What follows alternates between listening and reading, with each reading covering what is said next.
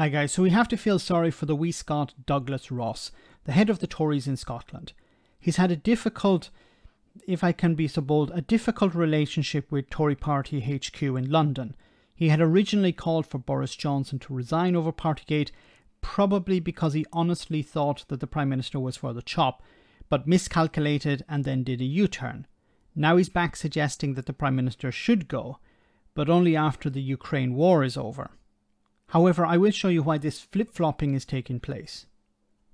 Saying that when the war is over, he should go. Well, let's see where we are, but my position changed because of... Where you are today is that he should go, and the only thing that's keeping him in place is the war in Ukraine. My position changed because of the war in Ukraine, and that is the only thing that changed it. But let's see if we can end that war. What you're saying is that the war in Ukraine is the only thing that reversed your position. Yes. Therefore, when the war's over, you will reverse it back, correct? That's what I said. It was the So that's correct. But it was the situation in Ukraine, and you interviewed me at the time, and have interviewed me since, and it has always been because of the situation in Ukraine. Do you insult the public when you don't give a clear answer to the question, when the war in Ukraine is over, do you think Boris Johnson should step down? Well, I think I have been clear, so let me say it again, James. You know, I changed my position because of the war in Ukraine. Therefore, if the war in Ukraine is over, then the Prime Minister doesn't have the same support that he has at the moment. Should he step down, or will you call for him to step down? Well, then I think he should step down. So is that the third position Douglas Ross has had on the Boris Johnson resignation? I'm pretty sure it is. He's flip-flopping all over the place. First he said he should go, then he said, oh no, he should stay, and now he's saying when the Ukraine war is over. He admits it could go on for a very, very long time. Could go on for years. He will be, I suspect, ridiculed by his political opponents in Scotland. In fact, I think Nicola Sturgeon has already criticised him for changing his view on this. There's just no consistency in Mr Ross's position here, unlike his predecessor Ruth Davidson, who this week said the Prime Minister has clearly lied to the House of Commons, he should go. Now, there's a big difference between Ruth Davidson and Douglas Ross. Ruth Davidson is a member of the House of Lords, so whatever she says, there'll be zero impact on her.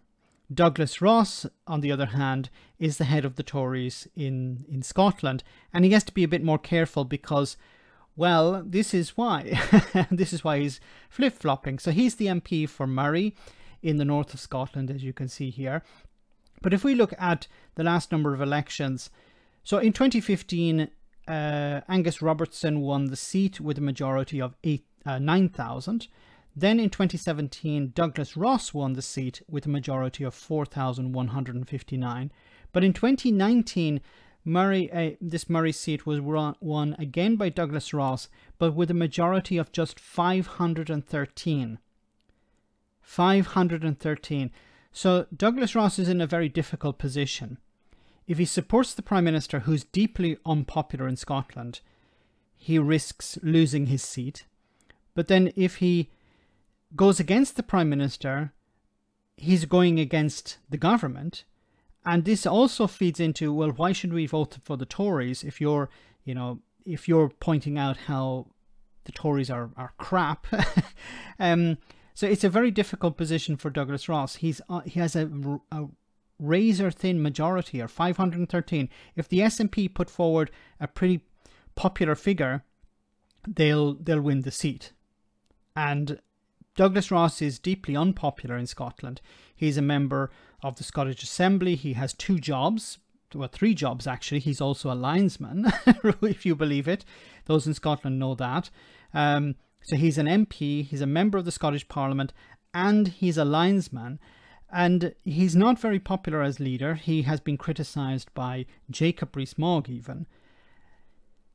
He's not very popular in Westminster, because he's trying to, I think, draw out some...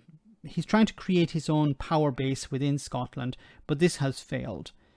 He won his seat with a pretty good majority in 2017. That has been whittled away in 2019, especially 2019 when Boris Johnson won a massive majority. When Boris Johnson won on Get Brexit Done, it shows that the Tories in 2019 are not popular in Scotland. And the next election just around the corner, it's likely that Douglas Ross will lose his seat. It's not guaranteed, but it's pretty likely that he will lose his seat.